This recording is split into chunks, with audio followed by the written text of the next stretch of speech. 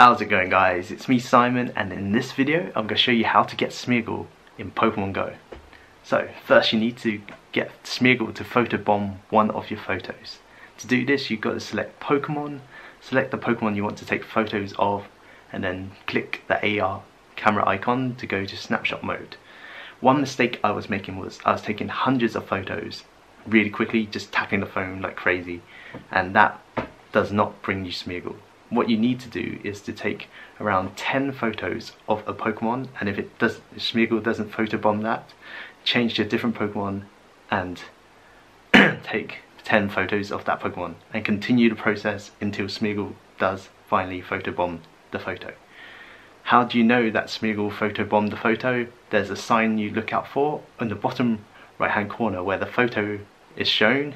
It will do a burst effect, and that means that Smeargle has photobombed in your photos, and then you can just check it by exiting the mode, look through the photos, and you can see that Smeargle has photobombed that photo.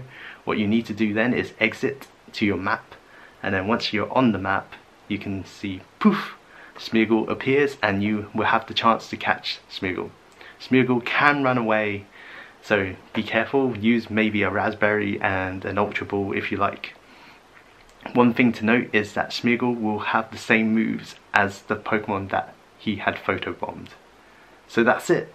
Simple as that. One more thing is that you can only catch one Smeargle a day. Is how you get Smeargle in Pokemon Go.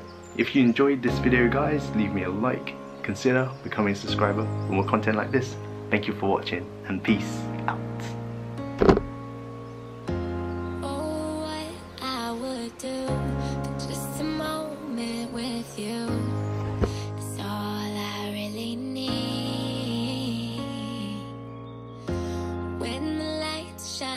Through